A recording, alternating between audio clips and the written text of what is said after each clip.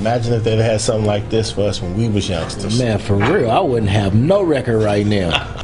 I brought my brother Kevin. K-Money. Kevin. I can see the doubt in your eyes, but congratulations for stepping through that door. I had a life-changing experience today. Well, don't be someone deserving of a mug and you won't get one. I'm not happy. You let old girl disrespect you and talk to you any old kind of way she want to, right in front of my face? He just made me smile, and Lord knows that hadn't happened to me in the longest time.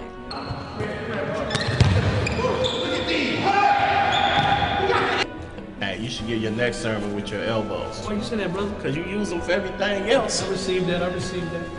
I met a girl yesterday. Hebrews 11:6 says that without faith, it is impossible to please him. Man, I know you ain't gonna front on us like that, man. We've been had each other back out here, man, forever. Look, I'm in church now. I don't need nobody to have my back. I ain't leaving till I get an answer. I'm a pastor, but I ain't no stranger to the temptations of the world. Church is the best place for him. All that forgiveness stuff, ain't none of that over here. Well, I don't know what to tell you. Some say it's better to let sleeping dogs lie. You know what?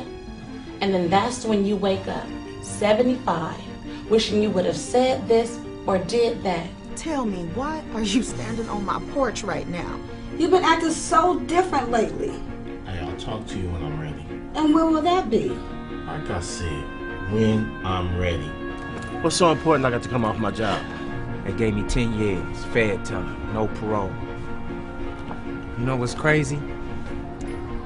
I'm about to be gone for a decade, and I still wouldn't want to switch places with you.